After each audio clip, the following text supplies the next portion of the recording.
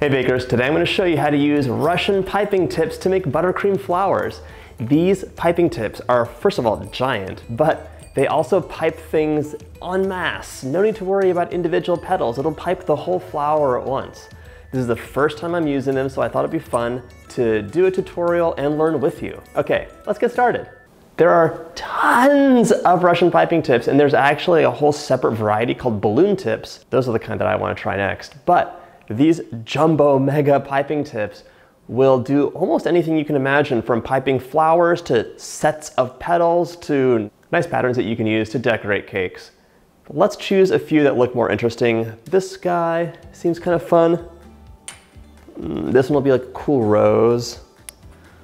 I want to do some flowers, so we're gonna make that happen. I'll start with these and we'll see how it goes. Into the box. All right. These are the most moist and delicious vanilla cupcakes you've ever had. Click up here if you want to make a batch, but today's all about decorating. And what I'll be decorating with is my Swiss Meringue buttercream. You can click up here for that. It is just the best type of buttercream for decorating because it is silky smooth, razor sharp, and pretty stable.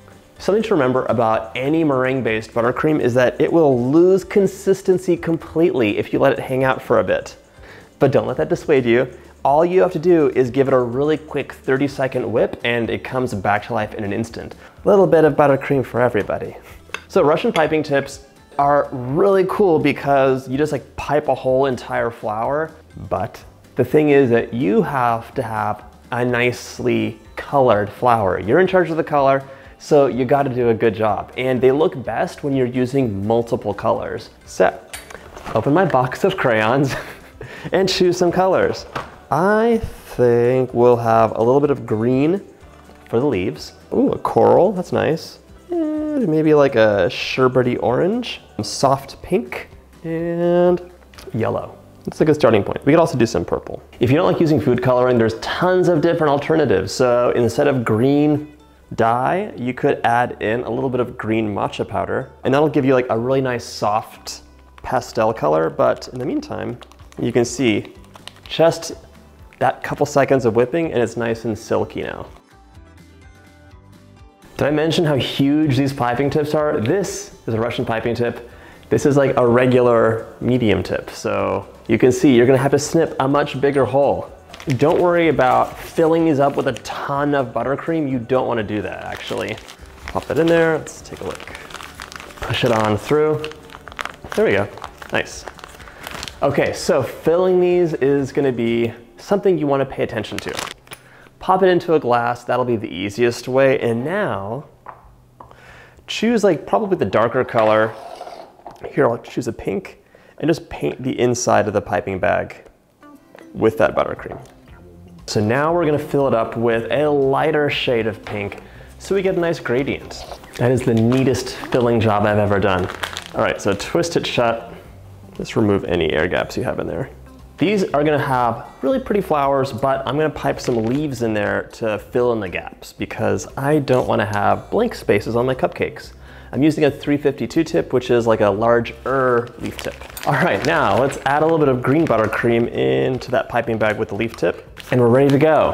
To get the cupcake started, I'm adding a really thin layer of buttercream onto the surface. This is just gonna help all those little flowers and leaves stick. When you're using these really soft buttercreams, which you need for Russian piping tips, things can get a little bit messy. So start hovering just above the cupcake, squeeze the buttercream out, and once it makes contact with the cupcake, you're gonna keep squeezing while you pull up until you get the desired height. Then stop squeezing, but keep pulling, and that's it. Repeat the process over and over and over again until the cupcake is completely covered, or as covered as you want it to be. It's your cupcake and you can do whatever you like. Okay, now it's time to add our leaves on with our leaf piping tip. You can add as many leaves or as few as you want. They don't have to be green. You could add purple leaves in. It's totally up to you. Next we have this piping tip, which is gonna make like a tulip shape. So definitely gonna have to have the yellow buttercream in there. So once again, we're gonna coat the inside of the piping bag with a thin-ish layer, maybe like 1/4 of an inch or so, of that purple buttercream. Fill it up with the yellow buttercream in the center and then twist it up and you're ready to squeeze it out. Once again, I coated my cupcake with a thin layer of buttercream and it's time to pipe again. Hover just above that buttercream, squeeze, pipe, pull up, stop squeezing, keep pulling up.